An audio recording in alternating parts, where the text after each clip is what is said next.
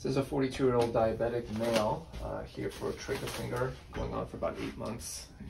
Both the right middle and index finger. We're going to go ahead and focus on the middle finger today because that's his main triggering finger. Here we're going to go over some anatomy of the palmar aspect of the hand during this trigger finger injection. Here you can appreciate some of the thenar and hypothenar musculature, as well as all the A and C pulleys, which basically surround the flexor tendon sheaths of the flexor tendons of the hand. You can also appreciate the palmaris longus tendon. And now we're turning towards a lateral perspective.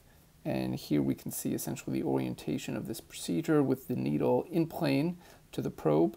And essentially we're going from a distal to proximal direction just over and around the A1 pulley and getting our injectate into and around that pulley and in the flexor tendon sheath. You can see the A1 pulley being distended here. Now we're bringing some of the neurovascular structures, particularly the proper palmar digital artery veins and nerves, as well as the dorsal digital artery veins and nerves.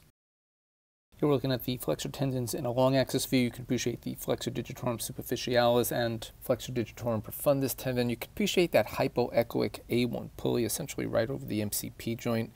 And you can appreciate the thick volar plate, which appears to be normal over the MCP joint as well. Now we're starting our injection. This is from a distal to proximal approach, in-plane approach, long access to the flexor tendons. You can see the needle on the very upper left corner of the screen. We're just trying to get right above the flexor digitorum superficialis tendon. It looks like we're basically right into and around the A1 pulley as well, which you can see here. And now we're starting the injection. You can appreciate some of the fluid which is basically traveling just superficial and circumferentially around the flexor tendons, and also it seems to be bathing the A1 pulley as well. Also note you can appreciate the lubrical muscle as well as the palmar interosseous muscle as well.